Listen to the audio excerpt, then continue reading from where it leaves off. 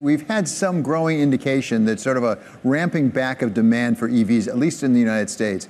We now have this new data point with Tesla. Is it a Tesla problem specifically we saw yesterday, or is it a broader issue? Well, David, thanks for having me. And, two things are true at once. Demand for electric vehicles in the United States continues to grow, but at the same time, that demand growth is slowing. Let's not forget, in 2023, there was 50% year-over-year growth in electric vehicle sales in the United States. And that led to a spate of stories about how growth was slowing down. That shows how high expectations were. But in the last quarter, to answer your question, I think we've seen not just Tesla, but other slowdown in electric vehicle sales. And I think there are a number of factors. We could talk about them. I'd point to interest rates continue to dampen the market overall for new car sales. And then with respect to electric vehicles, prices are just too high. The average price for electric vehicle is around $50,000. Consumers are looking for lower prices. And then there's concerns about charging infrastructure out there as well. When you think, David, about the adoption curve here, how quickly can demand slow? Because I think it's the rate of change here that many are worried about.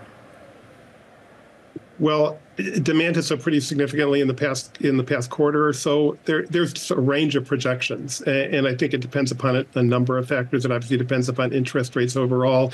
It depends on how quickly new models come out that are at price points that consumers are more interested in.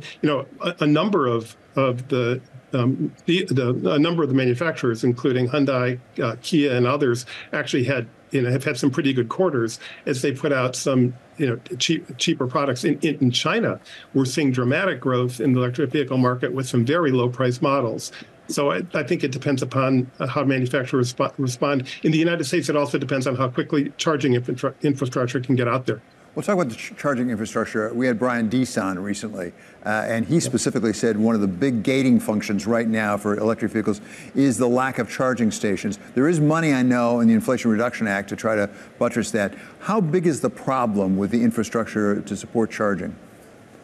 It's an interesting chicken and egg problem. When you ask electric vehicle owners why they, or potential buyers of electric vehicles, why they may be reluctant to buy an EV, they often point to charging infrastructure. But then once they buy the vehicle, they rarely use that public infrastructure.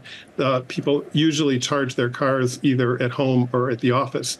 And it's kind of a cross between a cell phone and a regular conventional vehicle in the way people use it. That's created some business model challenges for electric vehicle charging companies. But the Biden administration has been, ambitious in really putting out significant funding for electric vehicle charging infrastructure that's starting to roll out. I think this is a type of thing that there's a snowball effect. And once we reach critical mass for electric vehicle charging infrastructure, it's going to make a big difference in the market. David, you mentioned the price point more than once here. And as you say, Hyundai actually is having some success in this country at a lower price point. As we know, some of the big three from Detroit made a conscious decision to go in at the higher prices. For example, General Motors with Cadillac. Is it time for them to rethink that strategy? Well, it is a typical way of introducing premium products is to come in at the high end and then move down to cheaper parts of the market. I think that's what the big three and other car makers are doing. I think one of Tesla's problems is Tesla hasn't put out a new model in a number of years. They're still relying upon models that were out almost 5 years ago.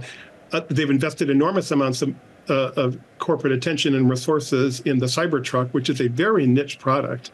And their cheap sedan, which is coming, is still projected to be a few years away. So it's a big issue for Tesla and for the rest of the market. David, I'd love to draw on your government expertise here. You had been at the Department of Energy yourself for a while. When you think about the Biden administration's plans, when it comes to electric vehicles, how important is that for them to step in this way? And how much can those charging stations stoke demand? I think government plays an important role here. I think we've seen there are really three major markets for electric vehicles right now around the world, in Europe, United States, and China. And we've seen governments playing important roles in all three of those geographies.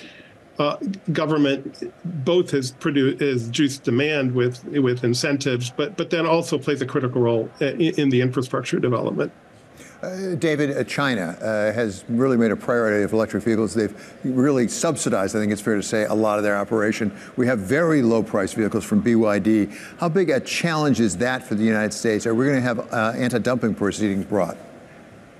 Well, we're seeing Chinese electric vehicles start to move around the world in pretty significant numbers, and it's becoming a significant trade issue in Europe. The German industry is very concerned about this. I think this absolutely is going to be a real issue going forward. I think there's going to be very strong pressure to protect the U.S. market against the entry of Chinese vehicles. We'll expand on that a little bit here. How important is it for Tesla, for the other motor companies to really be catching up here for the sake of American competitiveness? Yeah, look, one thing we've seen in the past couple of years is the reshoring of manufacturing in the United States due to real policy interventions and some really bold moves by the Biden administration. And I think American competitiveness is absolutely key here. I grew up in the great state of Michigan, great manufacturing center. It has been for a century a home of the automotive industry, and I think it needs to stay ahead of the curve and is staying ahead of the curve for the vehicles of the future.